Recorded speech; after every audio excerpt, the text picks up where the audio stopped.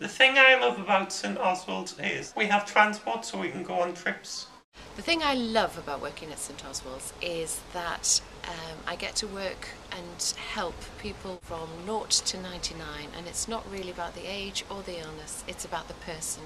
One of the things I love about the hospice is the fact that we now have over 1,000 volunteers that the hospice can call upon in many varied roles. The thing I love about St Oswald's Hospice is the staff and service that they provide. The staff are so caring, they're so dedicated to their patients. If it wasn't for St Oswald's, I might not have met my husband, and then I wouldn't have my son now, so I am totally grateful for everything St Oswald's do for me. The thing I love about St Oswald's is the fact that I can come here, download my problems, meet up with other people who have gone through the same thing, know that the staff are going to help me and be there for me when I can't talk to anybody else. The things I love about St Oswald's are time to care, laughter, hope, dignity, pride.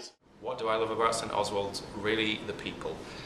It's the people that makes St Oswald's what it is. It was a much more positive organisation than I expected before I walked through the door. I think the thing that I love most about St Oswald's is the teamwork, is the fact that you're part of a big team, that everyone pulls together, that everyone has their part to play.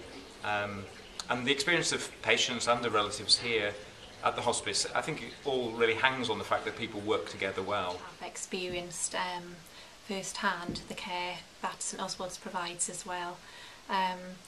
My sister died on the inpatient unit, and from the moment we arrived at the hospice, I felt very much cared for too.